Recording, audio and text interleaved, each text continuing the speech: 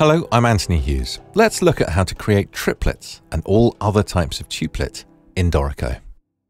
While note input is active, with the caret visible, pressing the tuplets button in the Notes toolbox will create a tuplet using the currently selected duration as the beat unit.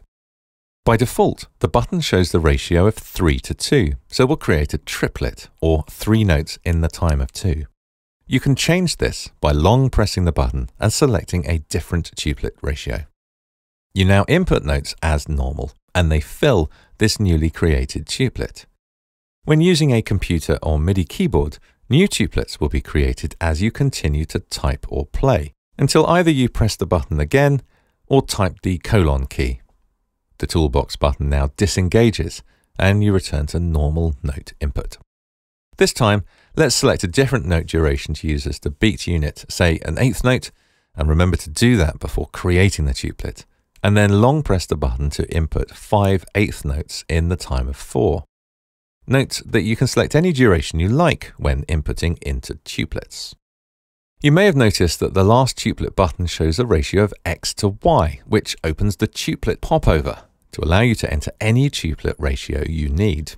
The key command is semicolon, and so works in league with the colon key command for stopping tuplets. Input the ratio you would like your tuplet to be and press return. When using the popover, you can specify the beat unit without needing to select the duration from the notes panel. Simply append the first letter of the duration.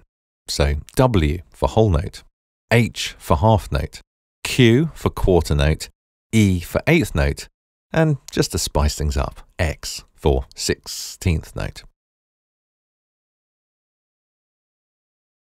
Also, as a little shortcut to speed things up, you can enter just the number 3 to create a triplet. If you select the number or bracket of a tuplet and delete it, Dorico will turn those notes into their full untupletified durations. If you wish to convert tuplet notes into normal notes in the middle of a run of music, you can engage insert mode to shuffle all subsequent notes along rather than risk them being overwritten. You can also convert normal notes into tuplets by making a selection and either pressing the tuplet button or using the popover. Dorico will even offer a suggested ratio so you can quickly hit return and continue. Now, you don't need to worry about things like bar lines when working with tuplets in Dorico. If you create a tuplet that will span a bar line, Dorico will handle how to notate it, splitting the tuplet into 2 parts. And this goes for moving existing tuplets as well, either when pasting copies to new locations, moving notes, or as a result of using insert mode. If you prefer to see a single tuplet spanning the bar line, you can open the Properties panel in the lower zone and enable the Spans bar line property. You can delete the notes in a tuplet without actually removing the tuplet itself, allowing you to input different notes without having to recreate the tuplet structure.